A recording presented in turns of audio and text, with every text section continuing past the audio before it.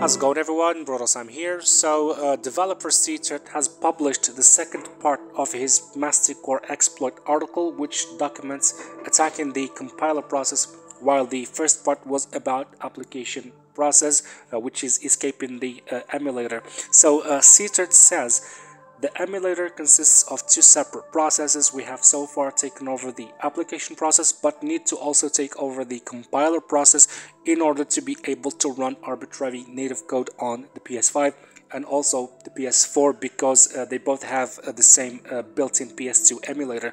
So the Mast1c0re exploit is apparently made of two parts, and both of them together create one complete exploit that can be used to run arbitrary native code execution on the PS5 and PS4, which means the possibility of running PS4 homebrew apps or even games on the PS5 and PS4. Macaulay's implementation achieved PS2 native code execution on the PS4 and PS5. That's why we were able to run PS2 games on the PS4 with the Mast1c0re exploit, but this is about native code execution on the PS4 and PS5. Seated then shows us three vulnerabilities in the PS2 compiler code that helped him achieve native code execution. The first one was initially spotted by Andy the Flow, and later on Seated says that the third vulnerability is the best one to use. Vulnerability 3 is much more attractive. With out-of-bounds write vulnerability 3, it is guaranteed to corrupt instruction mapping cache in the heap. So he's basically telling other developers what vulnerability to use, and that will save them time and make their job a bit easier when they try to fully implement this exploit. He also said it could be possible to develop this into a complete exploit, and he gave short summarized steps on how to do that. Towards the end of the article, Seated talks about PS4 update 10.00 and PS5 6.00, which patches this exploit, but not entirely, and how he was right about this bug being unpatchable even on the latest firmwares. It leaves privileged code with no readily available mechanism to be patched. PlayStation decided not to redesign their security model. Instead, they have accepted the reality of JIT compiler processes potentially being permanently compromisable and attempted to limit the consequences of this. I believe their main concern regards the theoretical scenario of this being used to load patched retail PS4 games. So apparently what happened here is that PlayStation was afraid that people will be able to use this exploit to run PS4 games on the latest PS4 firmwares. So what they did is that they limited the size of applications that can run with this exploit to only 64 megabytes on PS4 10.00 and PS5 6.00.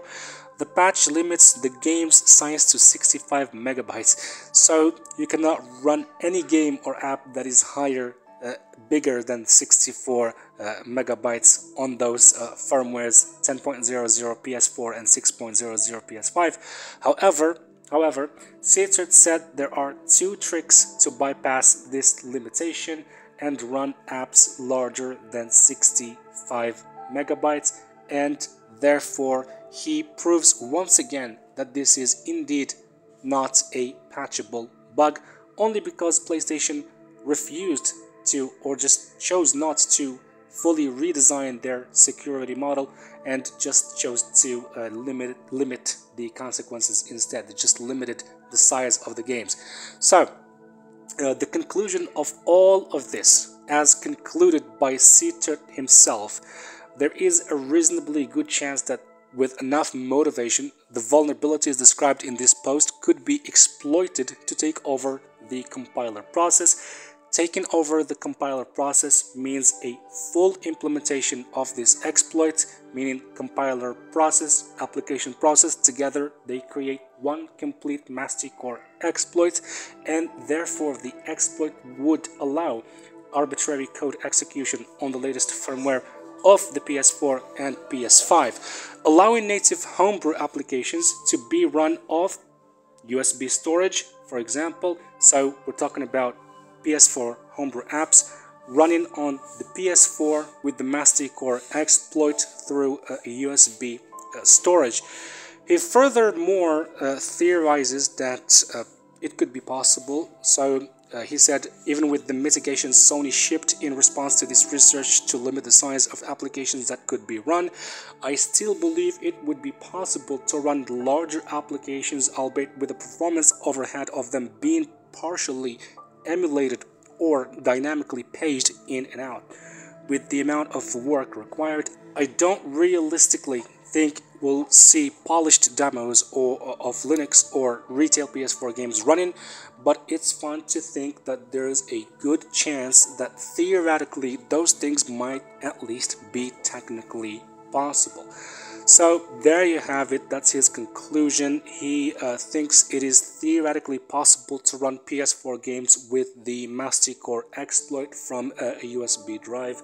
So yeah, that's the conclusion of all this article. He also has like 5 new bugs. Yes, 5 new bug bounties on the HackerOne website, and I'm not sure if one of them will be disclosed since he shared this publicly. So 5 bug bounties on the HackerOne website. At least 1 or 2 of them could end up being a PS4 kernel exploit that could lead to a new PS4 jailbreak. So that's all for today. If you like this video, if you enjoy this content, make sure to hit that like button and hit that subscribe button to stay updated. So yeah, that's it. Take care. See you soon.